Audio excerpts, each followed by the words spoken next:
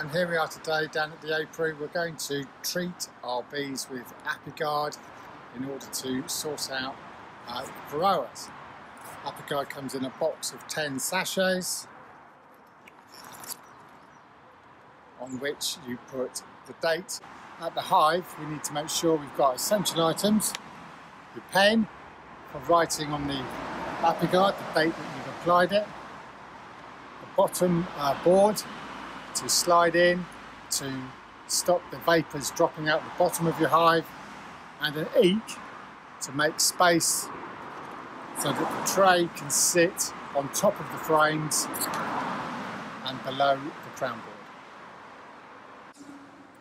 Sliding in the bottom board to stop the fumes falling out. As you can see, this colony's got a feeder on. The reason being that we've taken off the honey and we need to replace, they need to get some food in. The bees will be used to coming up to collect food, so if we put Apiguard in, then it shouldn't cause them any problem.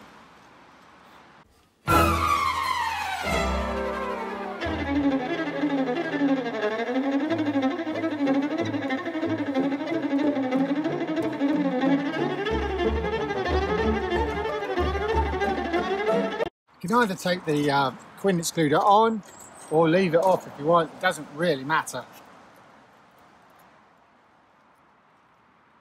What I'm doing now is putting an eek on, just a small, to leave a gap, so that when we put the Apiguard on, it doesn't get squashed by the crown board when we put it back together. So I'm putting the date on.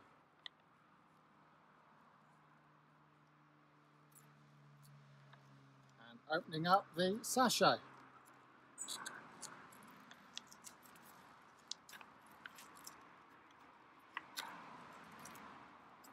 Which contains foamol based gel. Put it into the corner so it disrupts the bees as little as possible.